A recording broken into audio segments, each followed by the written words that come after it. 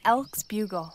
It's calling for females to come and mate with him, and other males to stay away. Elk, or wapiti, as it was named by the Shawnee for its distinct white rump, is a large species within the deer family. When Europeans arrived in North America, elk was the most widely distributed hooved animal on the continent and was found across southern Canada from Vancouver Island to Quebec.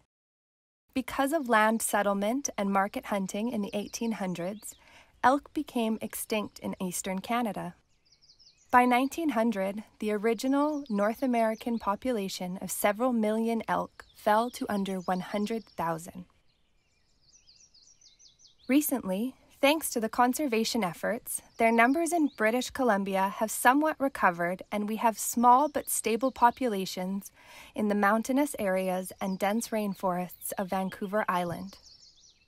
Early European explorers who were familiar with the smaller red deers of Europe thought that the larger North American animal resembled a moose and consequently gave it the name elk, which is the common European name for moose. The moose, however, is still a larger species, the largest of the deer family, and can be distinguished from an elk by their chocolate brown color and distinctive, broad, flat, shovel-like antlers on the male. Male elk have pointed antlers that they shed each winter and begin to grow back in the spring in preparation for mating season in the fall. During the rutting season, the bugling of an elk echoes through the mountains.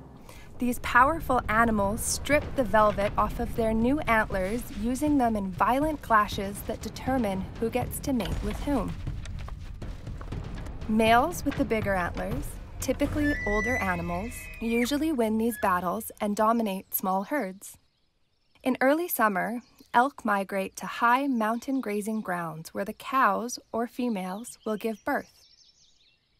Each cow typically has a single calf, which can stand by the time it is 20 minutes old. Calves are born spotted to aid in camouflage, as it is common in many deer species, and they lose their spots by the end of summer. Elk are a herbivorous grazing animal. They eat shrubs and grasses, such as bunch grass, throughout the year and occasionally chew on aspen, sumac, and jack pine bark in the winter. They are social animals and herd together while traveling within their range. Elk are intelligent animals that learn from experience and adapt to changing conditions. Hunted elk become wary, secretive, and nocturnal and learn the location of protective reserves.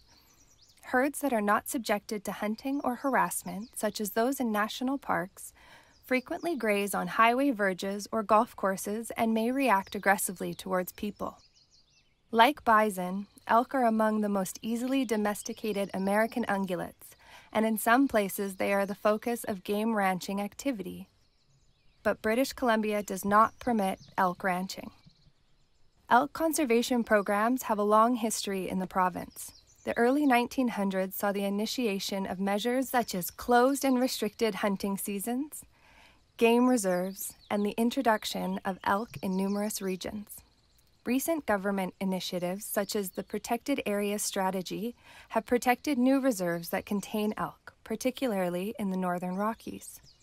However, habitat destruction, death on highways and railways, and poaching remain to be the main cause of concern for conservationists. Continued support and effort is needed to secure the future of elk populations in this area. If we give it the attention it deserves, the magnificent wapiti will always be a part of British Columbia's diverse fauna.